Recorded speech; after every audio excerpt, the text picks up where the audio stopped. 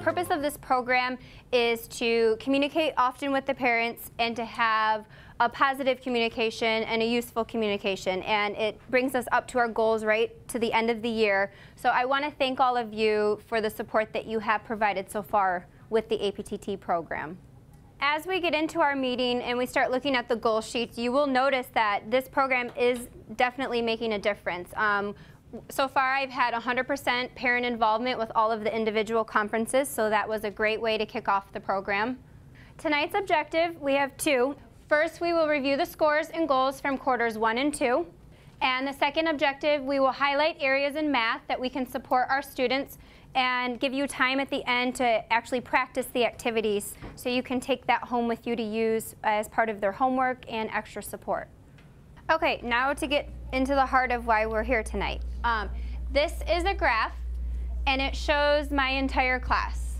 I have 20 students at the time that I made this. I'm 100 as the example. And it shows in your folder, if you look at the top of your goal sheet, there is a number in the top corner in red with a circle around it. My example is me. I'm number 100. So if you look up at the graph, this would be me with regards to my whole entire class. So this is kind of a good way for the parents to see how your child is scoring with the rest of the students that they're in a classroom with. At the first APTT meeting, I said that I wanted all of my students to be reading at least 20 words a minute. So if you look, you can see that just about my entire class is above that goal. So we are definitely on the right track for reading 47 words to be considered meets or exceeds by the end of the year. Roughly about here is what's considered 47. So if I run my finger along, you can definitely see that I already have some students that are already meeting the end of the year goal. I don't want them to stop. I want to push them.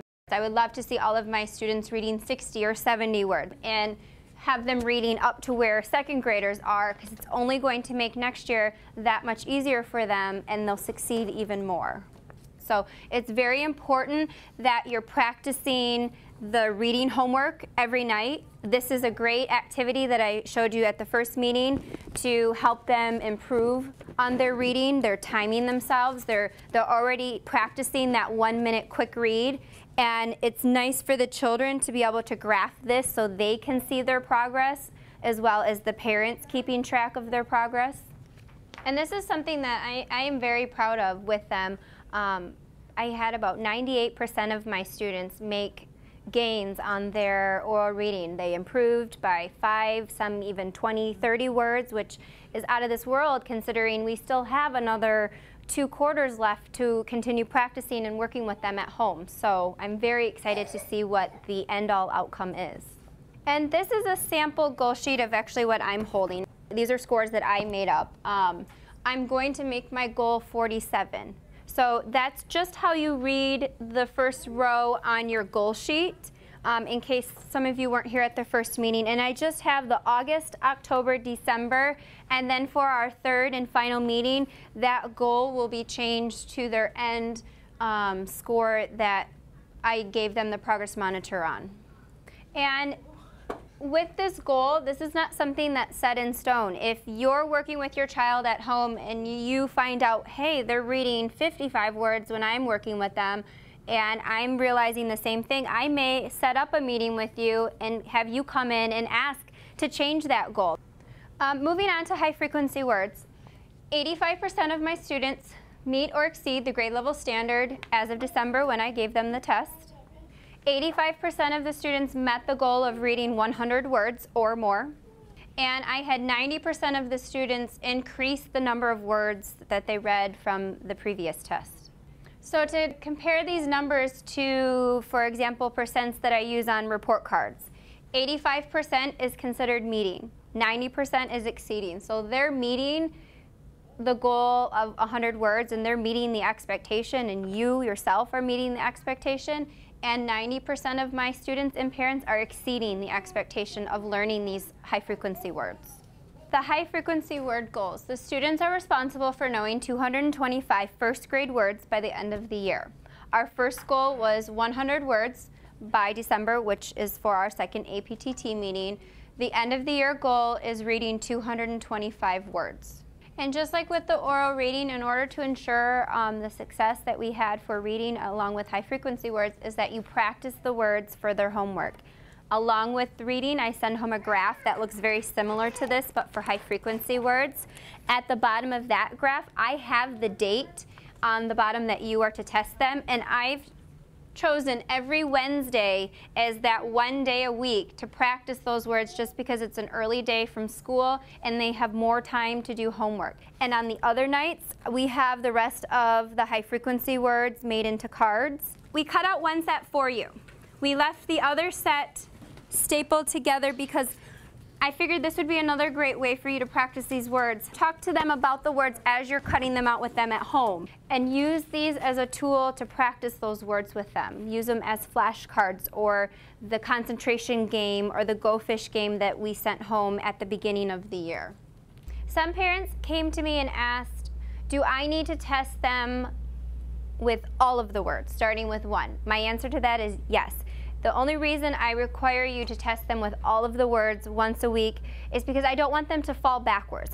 And I will be sending home a new high frequency word list with all the words highlighted that they can read, so you can pick up and continue to practice the same way that you've been doing it since the beginning of the year. When I give the test, we start at the beginning and they read the words to me. If they come to a word and they stop, I go 1, 2, 3. I either tell them the word or we skip to the next one. It's not a time test like the reading. They have as much time as they need. They can read them as slow as they would like, as fast as they would like. With the speed, though, I tend to see more errors made. So if they're stuck on a word, don't make them sit there for 5 minutes trying to figure it out. Just count 3 seconds and then move along to the next word and make your mark so you know that they need to go back and practice. And if you look at the graph, this was the goal for December.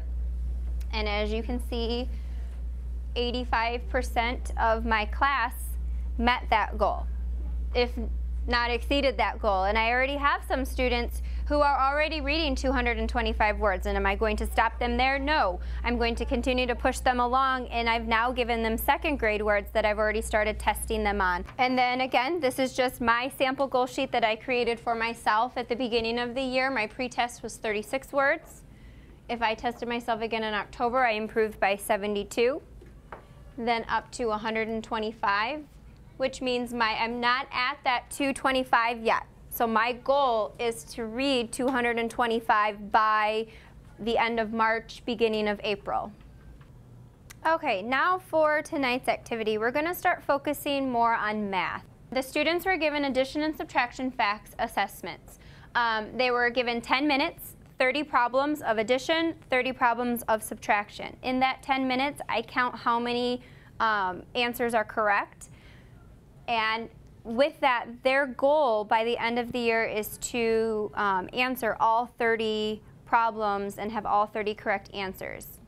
And then to add to that goal, after they've mastered 30 problems at 10 minutes, I'm changing it now to the speed. Now I want them, they're accurate with their addition and subtraction. Now how fast can they do it? Okay, so we're going to practice 2 activities that you can use at home to help with this. Okay, the first activity that we're going to play, it's called Super Combos. And the directions are English on the front, and then there's also Spanish on the back. You simply roll the dice, then the children count the number of dots. And I like to draw a square, so it's a visual thing, almost like they're picturing the dice on a piece of paper. There's 1 dot, so they put 1 dot on the paper. And I'll model for you first an addition problem, so I would put an addition sign, plus 4 equals. Now they're going to go back and they're going to count all of the dots.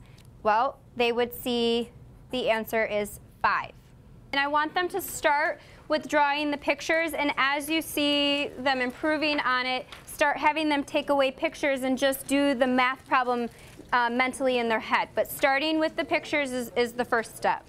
This game is something that you can expand on. If you see that they're starting to add 2 numbers really fast, challenge them, and you can always go to the dollar store. They have tons of dice there. You can have them roll 3 at a time and add 3 numbers, 4 numbers. I mean, there's tons of options that you can use with using the dice and doing addition problems. Now I'll teach you a game using the same dice but with subtraction. So it's the same steps. You roll the dice. When you subtract, you count the total number of dots on both dice. So instead of separating them this time, I'm going to count all of them. So there's 1, 2, 3, 4, 5.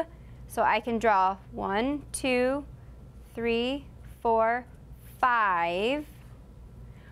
Now I'm going to take one away, and it doesn't matter which one. If I want to take the 1 away, that's fine. If I want to minus 4, I can take that away. So I'm going to minus 1. My answer would then be the 4 that are left. And again, using the sentence frame, instead of having them say the answer's 4 or just saying 4, difference is the term that you use when you're talking about an answer you get when you subtract. And the students, again, know that, so they would say the difference is 4. So on this one, I'm not going to take the time to draw out 12 dots, but I can put the number 12. And this is another strategy. If you see that they're becoming faster with the pictures, start taking those pictures away and simply having them write the number so the subtraction problem becomes more visual for them. It doesn't matter which one you take away. You can take away the red one, subtract the white one. So I would minus 6 equals 6. Again, using my sentence frame, the difference is 6. Along with having them write it this way, another way that they often see subtraction problems, even addition problems, would be like this: 12 minus 6. For the longest time, I had my students writing the answer over here on the side, and the answer is supposed to go underneath the line. So have them practice writing the problems with both directions. The next activity is flashcard war, and it's very similar to the war that was played using actual cards. We've printed a set of flashcards for addition and subtraction, different colors so they don't get them confused, or if brothers or sisters dump them all on the floor, you can separate them quickly. I'll model for you how to play. Just distribute the cards evenly so you can take the piles and separate them. The players keep their cards face down. At the same time, we each flip over a card. So mine is 10 plus 5. Yadira has 3 plus 10. So I would figure out my problem, 10 plus 5. The sum is 15. Again, I'm using that language that we use here in the classroom. We're answering incomplete sentences. Yadira would say 3 plus 10, the sum is 13. And I would like them to practice reading the addition sentence as they're playing the game. Whoever has the greatest sum, which in this case it's me, 15 is greater than 13, therefore I would get to keep the cards. And you just continue to play the game the same way until both piles are empty. And the subtraction is played the exact same way, except for they're subtracting and they're using the sentence frame. The difference is, again, whoever has the greatest difference would get to keep the cards. Okay, so I'll give you a couple minutes. You can play either with addition or subtraction. I know we're running short on time, and I want to give you a chance to practice, so I will let you pick. Okay, if you don't mind, please go ahead and put away your flashcards. There's just a few more things I want to discuss before you're free to go. If you feel the need to meet with me, if you have concerns, even questions, please don't hesitate. Let me know. If I feel that I need to meet with you to discuss some things that are happening in the classroom, I will also contact you.